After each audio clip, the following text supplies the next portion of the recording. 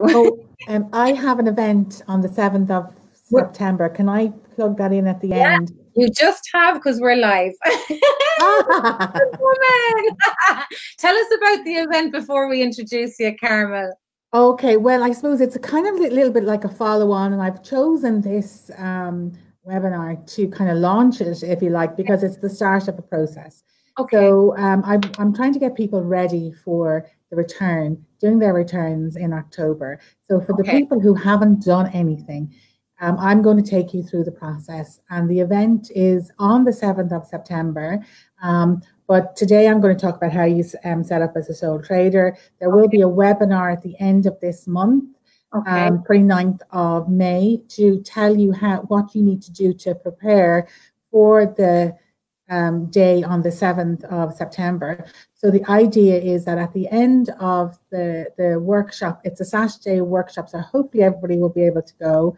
At the end of the workshop, you go away knowing what you need to do in order to get your accounts in order to either hand over to somebody to do your return, or as sole traders, we can do our own as well. So you have enough information to do your own tax return.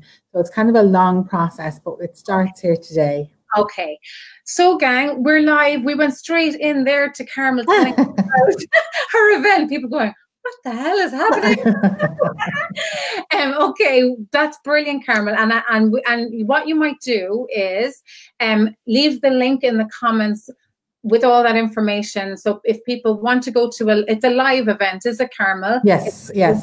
Cool. But there are a few steps beforehand which will be online, just to prepare for it. Okay, brilliant. So that's great. So if you're scratching your head going, what the hell is here and what's she on about and who's this person and who am I? You're watching the Biscuit Box, which is our live program stream thingy every Wednesday at 11 o'clock on the Biscuit page.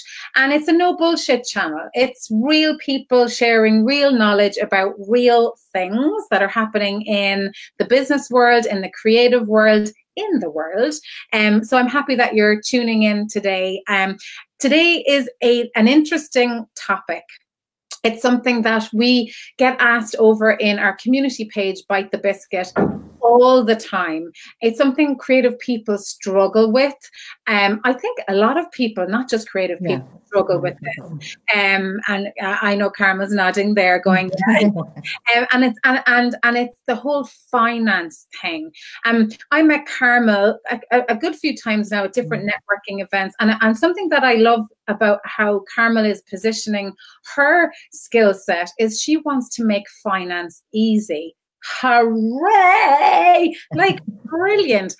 That's what we want, right? Because when you're not in that number zone and you're not really wired, no, I challenge that, because I think everything can be learned.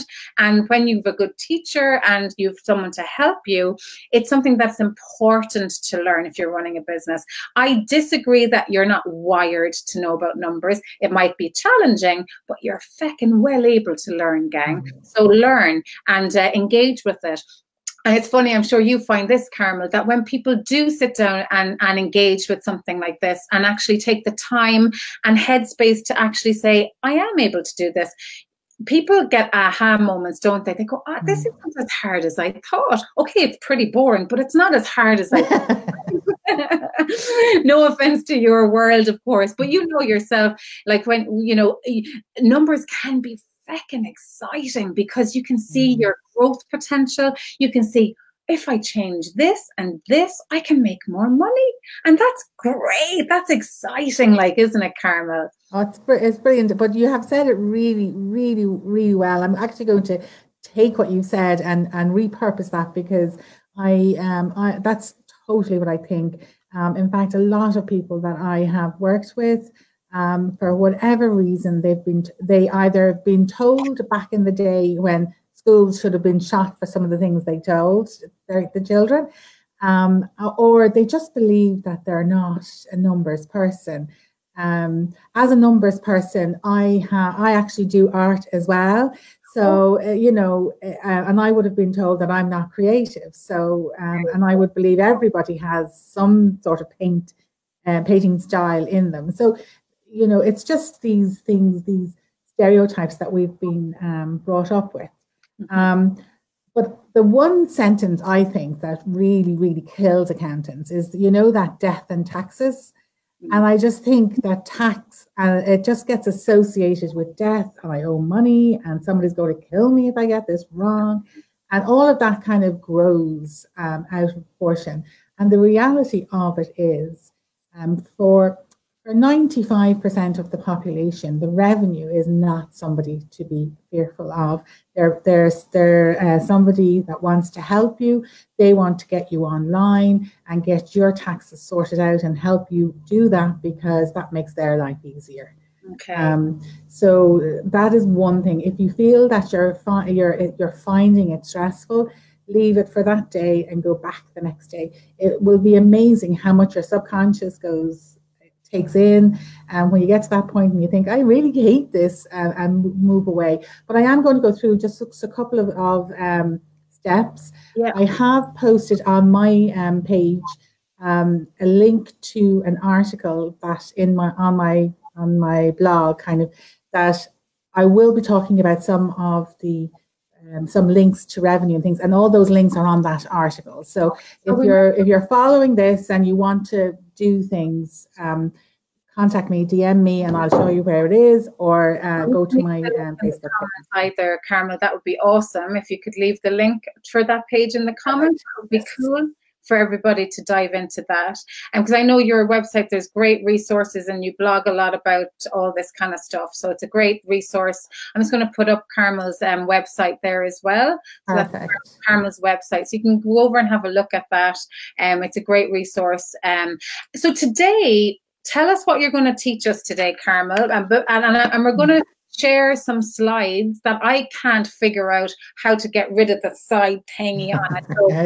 So, I'm not technical. I'm a numbers person, you know. Yeah, well, me neither. So, and I run online business, and I'm not technical. Hello, just shows you know, you learn as you go, and you just make it. Right.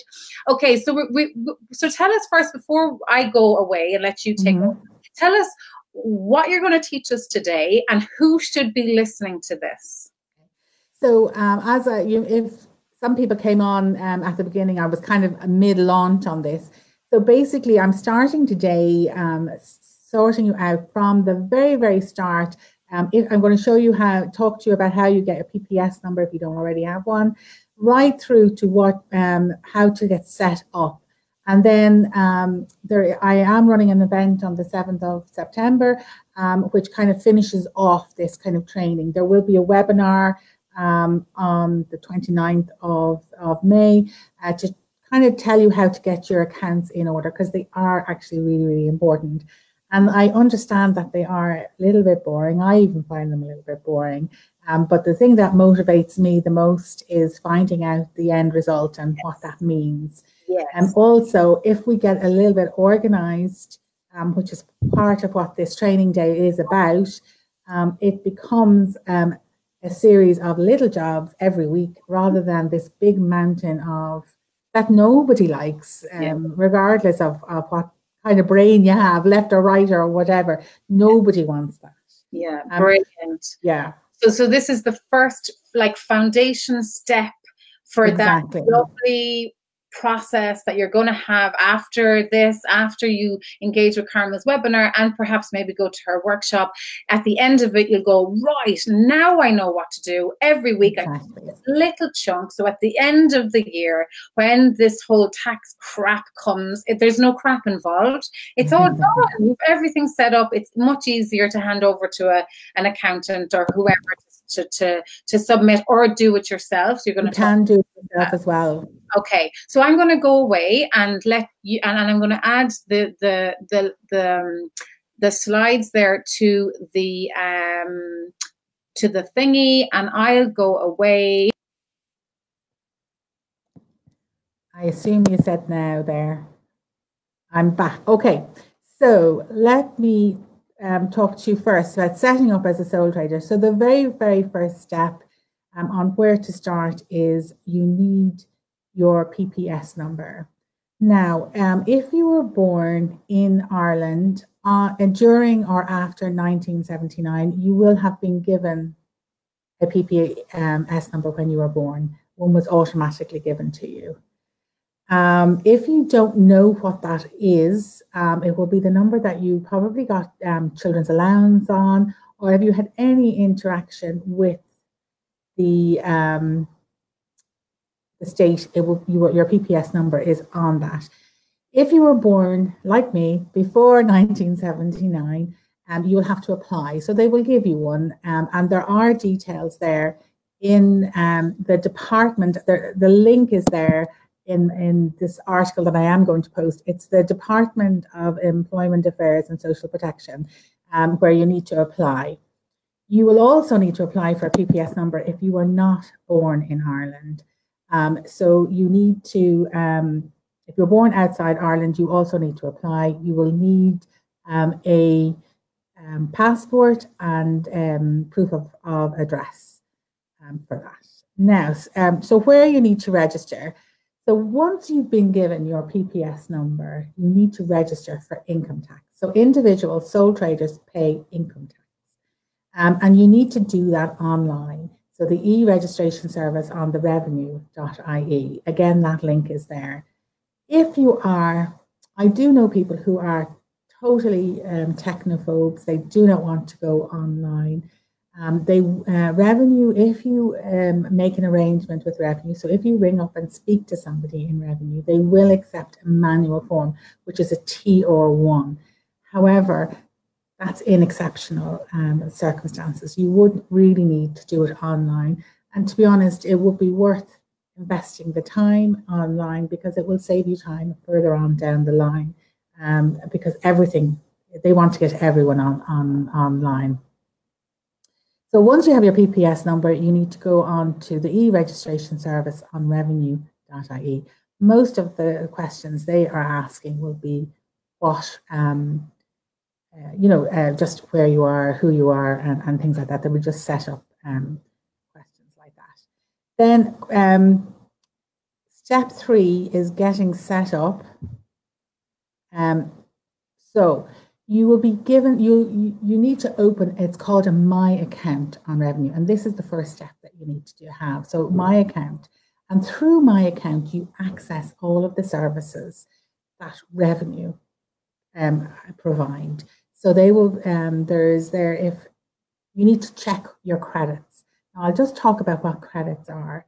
In Ireland, you are allowed to earn a certain amount of money tax-free, and that's for everybody. But depending on your circumstances, will depend on how much that credit is. I think for a self-employed person, it's about 1,600. That's after tax. So it's not a huge amount, but I think it works out about gross 15,000 or somewhere like that, where you can earn that sales profit. You can earn about that much and get it tax-free. The next bracket is 20%. So you can earn up to 34,000 at 20%. So it's very important that you make sure that your credits are there and that you know that you have claimed everything that you need to claim. So different things can happen. If you are the sole earner in your family and your partner maybe isn't working, or you can get some of their credit. So it's important that you engage with Revenue to make sure that you're getting all the allowances that you are allowed. So now step 4. Okay, so you do kind of have to make a decision then on step 4. If my slides would work, I could tell you what that was. Okay, so once you're set up on Revenue, you have to make the decision of whether you're self-employed or you are working for somebody else. Now, if you're working for somebody else, you need to give your employer number, put the employer number on My Account. So that's for you, and your employer will provide you with the number that you need. If you are self-employed, which I think probably most of you are, you will need to set up as a self-employed person. And this is where you kind of go away from the normal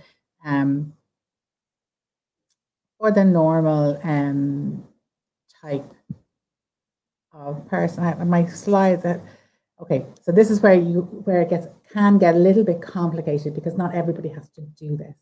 So you need to then go and make an official record. So you need to register with the CRO, the company's registration office. Again, that link will be in the comment section here. So it's the company registration office. You need to, so if you're using your own name, you just need to register that name as self-employed, or if you can also use a company name. If there's no other company at that level using that name, you can use that name, and the CRO will give you a number, and you will need that number for certain other things that you're using. So you will be doing. So there will be a small fee. From memory, I think it's about 20 euros. It's not a huge amount, and it takes roughly 2 weeks to come back. So next, we have going online. So now step for going online. So this is now another step online. So you have my account, you have your CRO number, and you've got to go online. So now you go on ROS. So this is the Revenue Online Service. Only people that go on ROS are self-employed and companies. So your friends may not know anything about ROS. That's fine. They're probably not working for themselves.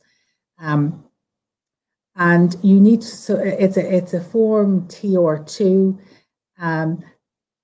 but it's an online form again. So once you're on online, revenue won't take you off. So you will always do everything online. And you can get that via my account. So at the bottom, I don't have any screenshots, but at the bottom of your my account, there will be a section to register as a self-employed. And they do try and make it very easy for you. Now, if like me, I had registered a company years ago, a partnership years ago, and I couldn't, and that was dissolved and everything. And on my account, I couldn't find the part. They kept on saying it's on my account, and I could not see it. And I had to ring up and find out. Turns out it wasn't actually on my page because of the previous registration.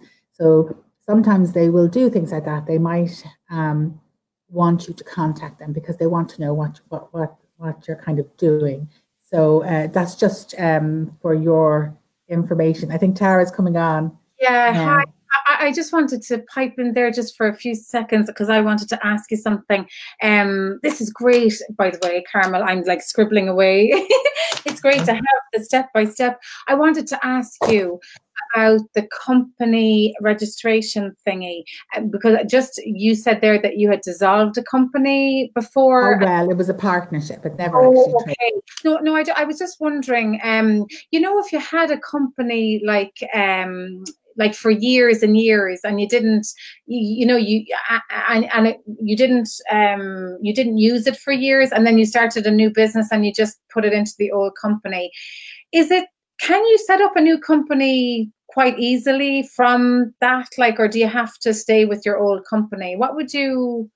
It depends. Now, just when you're talking about companies, company is a limited company. Yeah. Right. So that's a little bit different, and it's just a little bit more complicated. Okay. Sole trader. The sole trader. You can be in employment and be a sole trader. It's all about my taxes, what I pay, and it's all to do with tax credits. Okay. As a company, it's a little bit more complicated than that because as a limited company, you're protected. You have that limited liability. So there's a lot more steps that need to go into that. Okay. It can be quite difficult to, there's a whole process to dissolve a company. So you would have to have an accountant write it off that there was no trading, that there was no, there's no income coming through that. So you would need to dissolve it. Okay. To reinstate it would probably be easier if it's already there. You would just need to get in touch with revenue and make sure that they knew. So is this company, just as a matter of interest, have you been doing returns every year for this? Oh, Yeah. return. Yeah. Yeah. Well, then it's still in the but you've probably been saying nil return, nil return. Yes, exactly. Yeah. Exactly. It's probably easier to bring that back to life than to close it down. Yeah. Yeah. But it's quite specific. And just and I'll go away now again. just to note that if you're stuck on stuff, like, can you just ring revenue and say, hiya, can you help me with this? Like, are they open for conversations around that kind of stuff, Carmel? Or would you be waiting for a million years, like, to get to talk to someone? No, I mean, you will, they're very helpful. They are very, very helpful. I mean, accountants will treat the revenue a little bit like the police. You know, they will only tell them what they need to know. But to be fair, as I said earlier on, most people here, most people in the group, most people in Ireland are just trying to do it right. They just want to get online, do it right, and not end up owing money that they didn't know they owed at the end of the year or something, and they just want to be able to manage it. And with that in mind, they're a lot more approachable than they would have been years ago. Years ago, sometimes if you didn't like the answer revenue gave you, you would just ring again and get somebody else to give you another answer. But all that's gone. You know, it's all streamlined, and they want you online, and they will help you. And even if you do owe tax, and you've been burying your head in the sand, you know, don't ring them up. They will organize a payment plan with you. They just they just want to get that off their kind of desk. They're all human as well. They want to move on. And even if you're paying $5 a week or whatever you can afford, and there's a lot of peace of mind with that, Carmel. That huge peace of mind. Fear factor around owing money as well. It's awful, like, you know, you're just crying, like going, oh, I can't. So, but people want to help you with that. Yes. So the worst thing you can do is ignore it, because it'll get big. The worst thing you can do for yourself is to ignore it. Yeah, exactly. You're dead right. Okay, I'm going to go away again now. Okay. Hang on, I'll put your slides back in and get rid of me. Okay. So now we're going to just talk a little bit about taxes, which is probably your favorite thing to talk about. Okay, so this is kind of, I just wanted to bring a couple of things up here because I hear what goes on in the chat rooms as well as everybody else. So as a self-employed person, so for example, say I started a business 1st of January 2018. The first return that I actually have to make is this October. Now, I keep on saying October. It is the 31st of October, but that is extended to the 17th of November if you do it online. So October has kind of gotten dropped and now it's November, but I always think just keep October in your mind, and 2 extra weeks are a bonus 2 weeks if you need them. So if I start a business the 1st of January 2018, I actually am due to pay preliminary taxes on the 31st of October 2018. Okay, so however, the rule is you pay 90% of the taxes that you owed previous year, which for me in this example will be 2017, or you pay 90% of the taxes that you're due in 2018, or you pay 100% of the taxes that are due in 2017. Because I started a business on the 1st of January 2018, I will opt to pay 100% of the taxes that were due in 2017. So therefore, that is zero. So I think if you go on to the next slide, Tara, so I would, that's zero.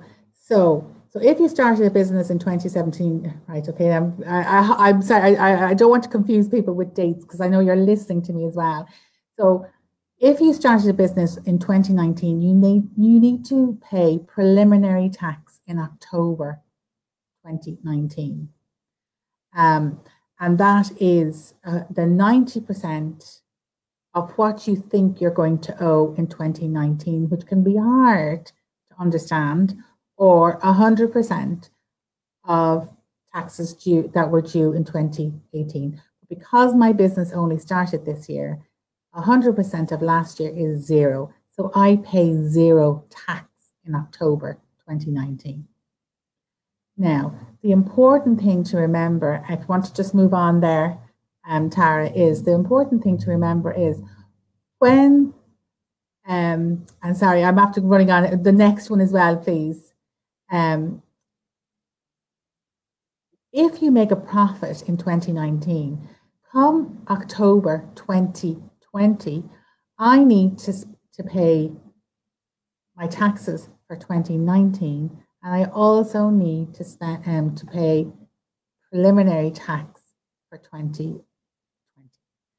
So the first year of business, I don't pay any tax, but the second year of business, I pay two amounts of tax. Now, in the third year of business, I pay the tax from previous years, but because I pay the preliminary tax and I pay what I'm due, normally that cancels out. So I know a lot of people haven't been paying. I hope this is probably being recorded, but I know some people don't pay preliminary taxes, and that is okay. But the rule is that you really should be paying preliminary taxes and the taxes that you're due. Now, I realize that that's a lot of information, a lot of numbers going in there. So I will provide a bit more information on that.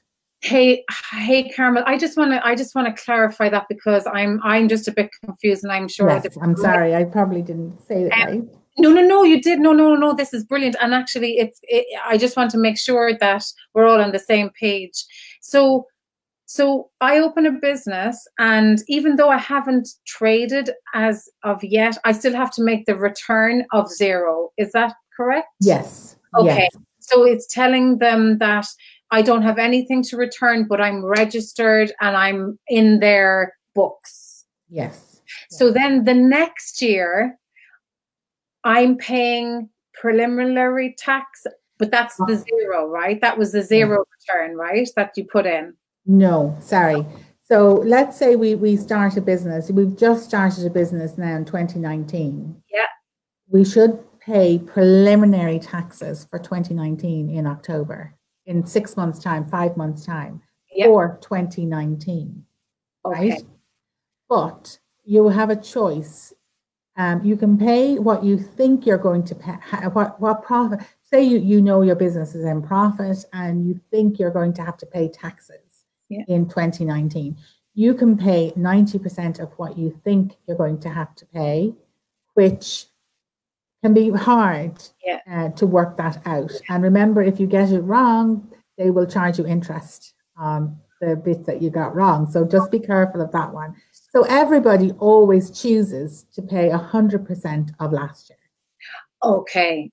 So because they know what that figure is, right? But the first year you're trading 100% of last year, because you weren't trading, there was nothing there. 100% of nothing is nothing. Okay. So that's why you get this free year, but it's not really a free year, but it is. This is how you get, you hear people saying this all the time. With the first year in business, you don't pay any taxes. Yeah.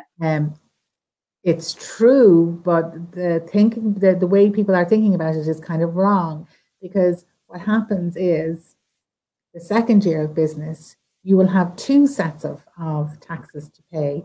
You will have to pay 100% of last year, which if you're in profit, that could be whatever that is. So you've got to pay 100% on, you've got to pay your taxes on the previous year, but you've also got to pay taxes on 2020. Okay, on the so you're going to probably use the same rule. You're going to say, well, I'll pay 100% of last year. So that means you're paying 100% for preliminary tax and 100% the tax that you owe. Okay. So you're doubling it. Okay. Now, the third year, you come and you say, okay, I made a profit again in my second year, so I have to pay those taxes. Yeah. But you offset, and that just means you're plus the taxes that you owe, but you minus your preliminary taxes that you already paid last year. So the idea of that is that you probably only have a really small bit to pay. Okay. And then you have to pay your preliminary taxes for 2021. Okay. So then, yes. So then you're really should be in and around 100%. So it's kind of like this, right? It's kind of like putting a deposit down on something that you're paying. My preliminary tax is this. The next payment is this. I minus one from the other because I've paid nearly a deposit for the return.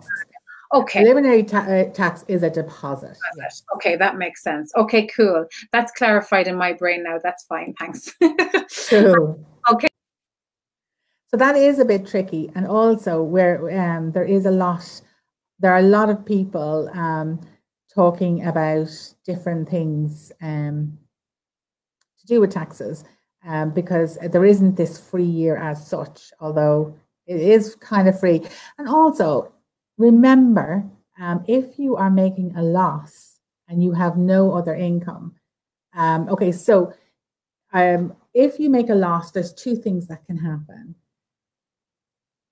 If it is your only income, so your sole trader, self-employed, is the only income that you have, and you make a loss, you can carry that forward to offset against any profit. So so if you made a loss of, once they worked it out, you made a loss of 1,000 in 2020 and you made a profit of 2,000 in 2021, they will say, well, you've a minus 1,000 plus 2,000, so they will offset them again and they will charge you profit on only 1,000. Now, the only thing to just be careful of there is if you are in PAYE worker and you have paid tax, they will actually give you the money back. They will pay that back if you have already paid taxes. The reason they don't give it back to self-employed people is because you haven't paid taxes, so they can't give it back to you if you haven't paid. But as a PAYE worker, so if you're working for yourself and as a part-timer with somebody else and you have paid tax and you have made a loss in your business, they will give you back the tax that you paid. Okay, so we'll move on now to, I think that is, my slides have gone crazy. So now, keeping records, and this is something that I am quite passionate about. The revenue do not say that you've got to use a fancy application. They do not say it has to be. You can go in with pen and paper, a list of all your expenses and a list of all your invoices. As long as you can find those invoices, as long as you can find those receipts, as long as you are keeping good records, as long as you are keeping proper information and you understand exactly how the money is coming into your business and how the money is going out of your business, and that you have come to this number as your profit number, and you have the backup to show and you have the files to show. You don't need to have it online. You don't need to have it on any fancy software. The only thing I would say, it has to be easy for you. And this is somewhere where I'm quite passionate about, and it is something that people tend to think that they're good at it, that they're not good at it. Some of it is, a lot of it actually, most of it at the beginning is getting organized. Is getting organized in some form so that you can keep your receipts in one place, so that when you do sit down at the end of the week or the end of the month, and I wouldn't suggest you do it any less, you have them all there in one spot and you can organize them in date, and you can write them into a book, you can type them into a spreadsheet, or you can put them into an app. Some of the apps you can photograph the receipt and it uploads into some of the computer apps, and they're all acceptable, except you just need to check. One of the issues that I get all the time when I work with people at the setup stage is the information is coming in a lot of different places and a lot of different reports, and there's not a check going through how how things are working. So keeping records is a huge area for accounts, and that is part of your responsibility as a sole trader, is to make sure that you can do that you keep good records. So what can you do? So anyone has heard me speaking before, you'll have heard these tips, because I want you to hear my voice when you're not doing things, what needs to be done. So the top 3 tips that I have, if you want to move on there, Tara, is you can probably skip the next one. So collecting the information, I've already mentioned that, and it can be on the back of an envelope. It really doesn't matter, as long as you can track them and understand them and keep the backup. You do have to keep records up to 6 years, so just make sure you have some form of system that keeps that going. And start today. So start today going forward. If you have a backlog, you can always start. So set up your new system and start today. And then that starts looking after itself every day. And then every week, just spend an hour trying to get to the backlog, keep going until you get back to the start of the year. If you start at the beginning of the year and try and catch up this way, you're always chasing your tail, and it doesn't feel as empowering. So start today on your new system. So the number 2 then is cash is king, and this, all accountants, doesn't matter what type of accountant they are, they will tell you cash is king, and know what's coming into your business and what is not. There is a lot of people using Stripe, using PayPal, so they can see the money, the invoices going out, they can see money coming in, but they don't check both of them. You should have a separate bank account. That bank account can be in your own name. It doesn't have to be a business bank account, but you need to keep it separate from your personal account, because it just makes it easier for you to track it. You need to know if you've received every payment. So you might send out 2, 5, 10 invoices in a month. You need to know that you've got all of those monies in.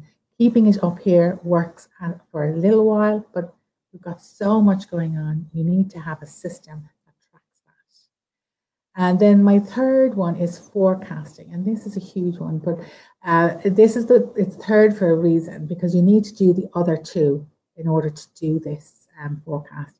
And this is plan ahead. Plan ahead at least 3 months, 6 months ahead, so that you know what money you need coming in and how you're going to pay your bills going out. While I am working with people now getting their taxes in for 2018, realistically, they should be done in January. And you should have said goodbye to 2018 then, and then concentrating on 2019. So now, just talk about there, how important are your numbers? I think going on to the next slide. So it really, really is so important. It shows you where you've been. So it shows you where you've started and where you are now. And that's really, really important, because sometimes, I mean, you can have up days and down days, and sometimes you think, oh, why am I doing this? And you need to have those numbers to show, well, you know what, I sold X amount of stock or paintings or product or workshops. And it's just really good to know how far you've come. And the numbers will show you that. But understanding where you've been and where you are will show you where you're going. So if you keep doing the same thing, you will keep getting the same results. So once you want to grow your business, come out of from being a hobbyist or a part-timer, and you want this job to sustain you and to make a living from it, you need to know what that number is. You need to know what your number for your living expenses are, and you need to know how much money you would like to earn. And then you start moving towards it. If we don't know what our goals are, we don't know what we're working towards. Now, moving on, I think I'm done. That's my email address and website. So hopefully I haven't Great. spoken too much. I No, have, I know I have. it's But great to get that, like, step by step overview of, you know, those key things that you should yes, be looking at. And it's something that we don't really talk about too much because there's so much to it. And I think the key thing with learning anything like this is do it in really small chunks, like this kind of yes, mini workshopy thing where, you know, it gives you step by step, you know, not to be afraid of it, to use revenue as well as a resource and pick up the phone. yes, I need help. And I think we tend to ignore this part of what we do because, again, it just feels like a big monster of a yoke. And it's great that you are an amazing resource. Like, you blog, you help yes, people with this process, and I think it's a good process to kind of nail. If you're really serious about your business, because guess yes, what? Business is all about numbers. It's all about mm, hitting your numbers. And we tend to focus on social media numbers, you know, how many yes. followers do I have? How many likes am I getting on it's kind of the same thing, only it's money numbers, and it's just as important as your social media number, you know. And that's funny you used to say that because a lot of people say to me, oh, I'm not good with numbers, yet they can tell you how many people looked up their blog. Or I can't even work all that out. And Yeah. I'm just trying to learn it. This is a skill I don't know. No one, so it's very, very new to me. Um, but the key to starting a new process, particularly when it comes to accounting, is start today going forward. Let the backlog sort itself out, because once you know what you're doing today going forward, first of all, it's less daunting. And secondly, once you get your process, what you like doing and don't like doing, up and running, it'll be much easier for you to go back and then Yeah. start at January and forward. And then keep today ticking over and ticking over, and eventually that backlog will With grow. You smaller. know, a lot of people come back to me and they say, oh, I did what you told me and I started in January and I spent 5 hours and I only got to April, and this is like in 2018, and you're kind of going, oh, and they've exhausted the energy that they had for it. Yeah. So, so it's just a better idea. Yeah. And I think as well, I think, you know, take it step by step. And here's something that I think is really important, and something that we again ignore a bit, is knowing, well, how much does it cost you to actually trade? Like, Mm. your, you know, your subscription to the biscuit factory, you know, that, or you know, if you have a website, how much do you pay every month out to that? Do you have that list in a spreadsheet or on a piece of paper or on a notebook? I know a lot of people are pen and paper. Do you know all those little payments that you're paying out every month or once a year? How much do you actually need to take in to cover all those? Do you know that? Mm. And that's something that is really important, because when you have that number and you're selling a product, you'll know, well, if I'm paying out 300 quid a month and I sell a product for €100, I need to sell 3 a month. Mm, mm, mm. Costs, I need to sell 3 a month. That's my goal, at least. Like, you know, Exactly. It's very just well said. it's just that small little bit of admin. And once you have that number, it's much easier to try and push yourself to hit a target, because you know what your target is. As you said, Carmel, if you're faffing around just selling stuff and you don't know why you're selling it or how much you need to sell, it's a lot harder, isn't it? It's an awful lot harder. Better. And what you focus on grows. So my focus is on profit. So revenue is brilliant and it's great. And obviously you need revenue. But if you're not controlling your costs, you will have no money left. Yeah. And when you have no money left, that's how we get paid. We get paid out of the profit. We Yeah. don't get paid out of the revenue.